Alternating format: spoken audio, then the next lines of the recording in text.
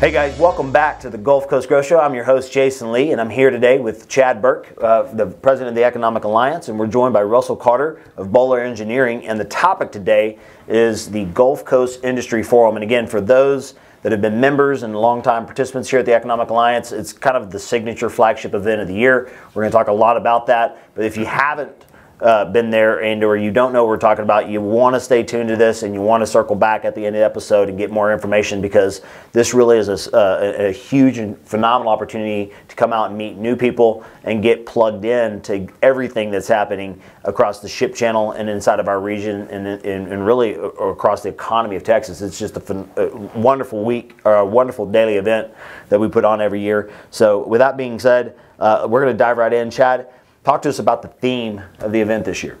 Sure, and I appreciate it.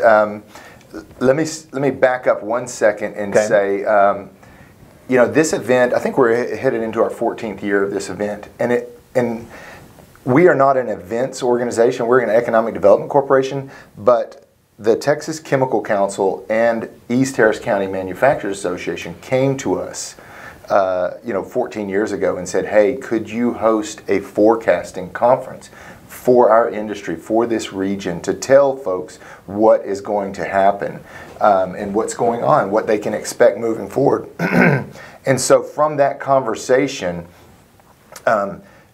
grew and developed the Gulf Coast Industry Forum, right? And so each year our theme is kind of like, it's looking out to find out what is happening. This year, in conversations with all of our members, with our stakeholders in not only the port, but the manufacturing industry, supply chain industry, it self-forms, right? We don't pick the theme. It comes from the information that is happening organically. Exactly. It happens organically. So, and Russell, our chairman, and I, we've been chatting back and forth about that. And really, if we had to kind of put a name on it, it would be growth and transition, right? We've got tremendous pent-up capital investment ready to come back out on the market post-COVID now. We've got expansion projects going up. We've got new exciting technologies, advanced recycling, alternative fuels, those types of projects hitting our region. And at the same time, we're at the tip of everyone's tongue is what does that energy transition look like when we're talking about CCUS, carbon capture and sequestration, advanced recycling, hydrogen hubs, the funding and support coming from the federal level down to trying to drive some of these new technologies. We've got all kinds of transition issues and projects hitting the ground. How do we support that? What's that look like? But at the same time, we've got great growth in our specialty chemical. We've got great growth in really global energy support in LNG. How are we leveraging the advantage we have in natural gas in North America to support Europe now, given some of the things that are going on in Ukraine and with the Russian war, right? So there's a lot going on there, right.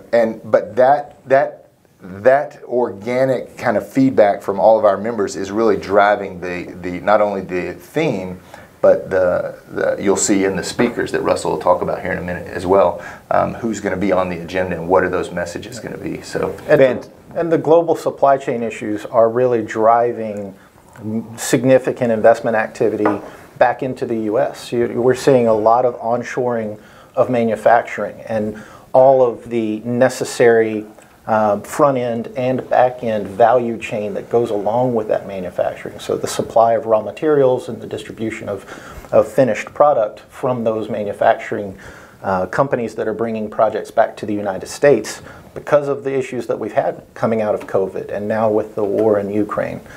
So I think it's exciting news for our region. So I always we try to encourage people of the significance of paying attention to really the microeconomics, which is down here at the regional level.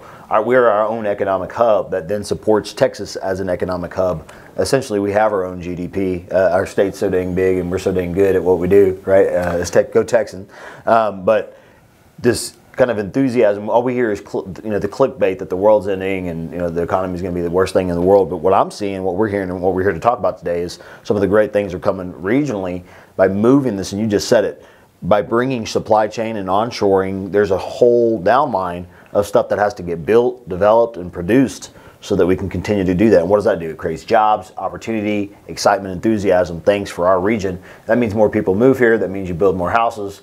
That means more stores are built. It means more retail comes. I mean, it is all part of it. Again, it's a signature part of the reason this organization exists. So that being said, Russell, why don't we transition over, talk a little bit about the agenda, the outline. What can people expect when they come this year to GCIF? Sure. Well, obviously, current events are driving the agenda. We're looking very carefully at what's going on in the world, what the impact of geopolitical decisions that are being made, and how companies have to address the impact of global events in supplying not just energy and chemicals, but all of the value chain for the industry, both inbound and outbound, and the impact that's going to have to our region. And so those current events are going to drive the agenda. They are driving the agenda. We're looking at the issues with supply chain, and Rick Campo with Port Houston is definitely going to bring that message and help us better understand the impact of those current events on supply chain. We're also looking at the global energy concerns. Obviously, LNG, exports of LNG into the European region are going to play a major part of growth for the LNG business. And so we want to address that. And we've been looking at, and we actually have Mark Millett with Freeport LNG scheduled to come in and tell us how the situation in Ukraine and what's going on there, how that is impacting their business and the future that they see with the LNG exports coming out of Texas. And then we've also got the transition to clean energy as a topic. And obviously there's a lot of electric vehicle activity going on. There's battery manufacturing that's going to go into electric vehicles. We as the Economic Alliance have actually seen projects coming into the door related to that specific growth industry. And so we'll see a lot more of that activity, and we're going to be addressing that in the agenda as well. Beautiful. And then so, Chad, we're going to turn it back to you. 14 years, right? And every year it can, I mean, I've been a member of this organization for going over 4, so I've been to 4 GCIS now, all of which have been great turnouts, great events, and the content continues to get, you always leave with something that's valuable and that you can take with you and that you can use and apply. But it's got to be hard to keep producing great stuff year in and year out. So, and again, I know we're not an events organization, but it's a great event. So talk to us a little bit about some of the changes or some signature things that you guys are looking at this year that we're going to either, that are going to be relevant to this, that people can expect. Yeah, and so our strategy for any event that we host is twofold. One, we want to transfer some really vital information so that people can make plans for their own business, right? Mm-hmm. So information transfer, and I think you heard that with some of the speakers and topics that Russell highlighted. But then at the same time, we want to provide a great opportunity for our members and businesses in this region to network together. Right? If you meet somebody that you can do business with, then that helps grow your business. That's economic development, right? So we try and combine both information transfer and a network atmosphere into each event. And this one, we do that. We've made, the committee does a fantastic job of kind of reevaluating every year and coming up with new best practices and new ideas. And so we've tweaked the event from last year to this year. After not having it for 24 months and having to go virtual in 2020, we went back live last year, and it had been 24 months since we had been back live. So we had a great reevaluation of what to do now, and so we've brought back in some really good ideas, shorter conversations with some of our speakers, longer networking breaks, a reception afterwards, a cruise of the ship channel for speakers and sponsors the night before. So Wow. We're incorporating a lot of different things to really hit the two major strategies that we have with the conference, which is, like I said, information transfer and the network atmosphere. So I'm excited. I know the committee's excited. The information is going to be fantastic. I mean, it's just, you can't get the information about what's happening, not just in supply chain, but in manufacturing and energy transition and carbon sequestration. You can't get that information out fast enough these days.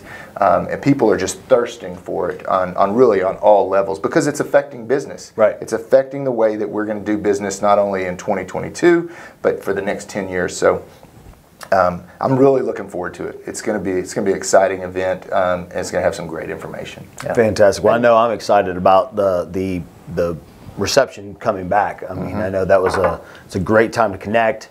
I know I plan. I mean, that's a long day. You know, it starts early in the morning, and I know your team is working around the clock for multiple days. I hope you give them a day off afterwards. Oh yeah, they definitely get Friday off. Yeah, they get that Friday off, because it's all hands on deck. But man, the power of from start to finish, and just kind of the energy that then transfers over, and then after all those people getting together, and then breaking bread together and having some networking, I can just, some of the best relationships that I've developed are at those pockets and those breakouts inside the organization, which is such a great event. So we're excited. Yeah. Go ahead, Russ. It's really that opportunity to, I guess you could say, you learn what other businesses are doing, and you develop this understanding of the opportunity that's there, and you develop those relationships where, hey, I can help you and you can help me, and we can do this together to address the issues that we just learned about from these experts that are presenting at the conference. Absolutely. And Chad touched on the committee and the impact the committee really has in helping us align the direction of the conference and kind of the schedule and how we work things. And we've got a great committee. Very dynamic, a lot of great ideas come out of the team, and I would encourage anybody watching that if they want to find a way to get plugged in, the Gulf Coast Industry Forum Committee is a great way to do it, and we'd be happy to have ideas and input from anybody. Fantastic. And I think that's a good way to transition to, as we get ready to wrap up, discussing how and when you guys open registration, and then how people can get involved and become sponsors. Why don't you cover that for us? Yeah, absolutely. So allianceportregion.com is the website. You can go to the GCIF category there. Sponsorships are open and available, along with all of the details as far as pricing for sponsorships and the benefits of those sponsorships. Registration is there and it's open, so anybody who wants to get registered now and get it on their schedule, that's available as part of the website. And then certainly anybody can reach out to the staff or Chad or myself, and we can facilitate that registration or sponsorship process. And I don't know if we've said it yet, but September 22nd is the day. Is the day for. So, September 20. Mark your calendars. Put that on your calendars. Put it on your calendars. This year we're going to start at 8 o'clock. We're going to try and finish a little bit earlier. So we're bumping it. We normally start at 9 o'clock, but we're going to start at 8 o'clock. And we're going to try and be done no later than 2 or 3 o'clock in the afternoon, depending on the number of speakers that we end up confirming. But great information and expanded networking opportunities throughout the day is what we're looking for this year. Yeah. And we're gonna learn about supply chain. We're gonna learn about the chemical industry. We're gonna learn about energy, global energy impacts that are going on. The future energy transition, carbon capture, all of the really relevant topics. Those are going to be addressed by our speakers. And no fewer than 4 site or plant managers from our local region will be speaking throughout the day. So you'll get a chance to hear from a lot of the real decision makers in our chemical industry. Nice. Yeah. And to give our viewers an opportunity to understand who's going to be there, just in our sponsorship list, we've got Port Houston, Boral Agency, Shell, Chevron, Lee College, Chevron Phillips. We've got a number of really great sponsors and partners who are helping us through this and who are a part of it. They're all going to have senior representatives at the conference. If they're not speaking, they'll be in the audience participating. ExxonMobil. It'll be a great opportunity, yeah, absolutely. Great opportunity to network with not just people who work for these companies, but decision makers for these companies.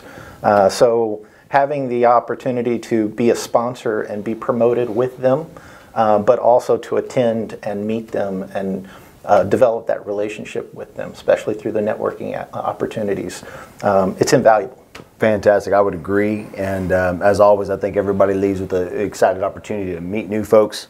And you just mentioned it. It's rare that you can walk in as a perhaps a business development or salesperson and be in a room full of presidents, decision makers, people in procurement, your end user, and have them all in the room. That's a rarity, and so it's a huge opportunity for those individuals. And maybe you're not there to sell, but maybe you're just there to build your business, build relationships. It's a great time for that. So, again, as a reminder to our audience, as we get ready to wrap up, any additional comments from you guys?